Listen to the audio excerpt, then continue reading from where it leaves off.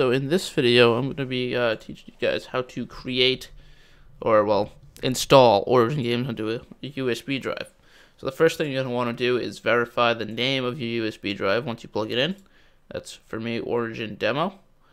So then what you're going to want to do is open up your Origin app like this. Come up here to Origin, click Application Settings, and this little pop-up is in the way. I'm just going to try. Come on, it's in the way. Anyway, I guess that's fine.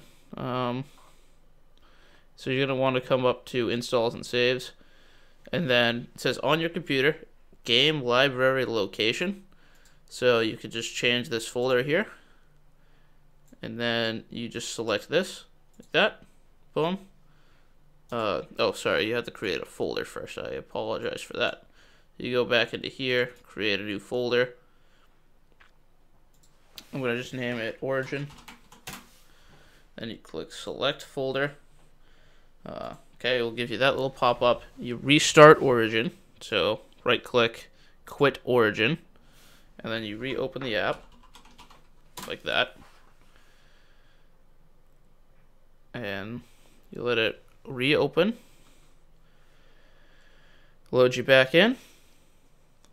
And then you should be able to install your game to the drive. So let's go to my game library and find a game to install.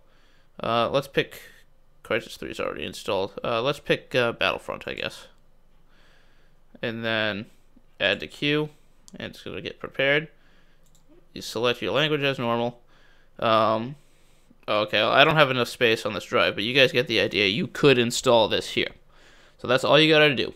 You can even change your location from here to anywhere you want.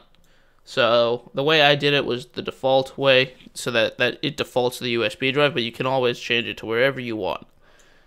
Alright, well, thank you guys for watching this very short video, and I'll catch you in the next one.